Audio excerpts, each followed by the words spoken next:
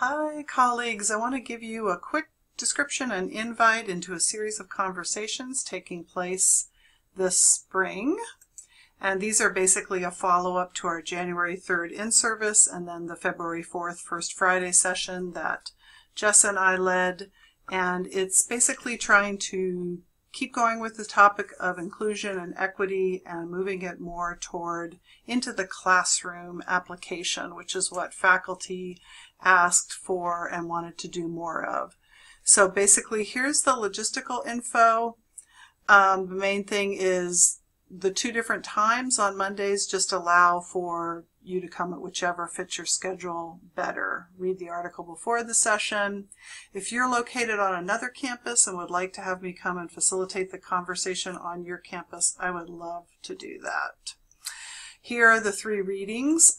This first one presents a really nice model and framework for thinking about culturally relevant teaching, and I really liked this because I could take a look at it and figure out where I saw I had strengths or where I might have things to work on.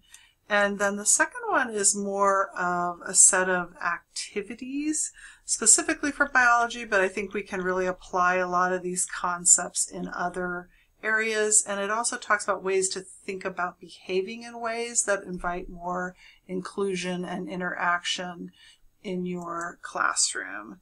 And the third one gives us a really nice model for lifelong learning and lifelong thinking in terms of culturally relevant pedagogy. She proposed a model in 1995, reflects about how lots of people have used that model in different ways and how she would revise that today.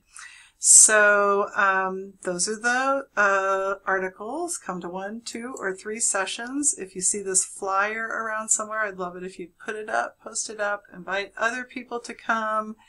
And lastly, if you want to be more involved in continuing to plan for these kinds of processes and discussions, please get in touch with Jess Winans or let me know.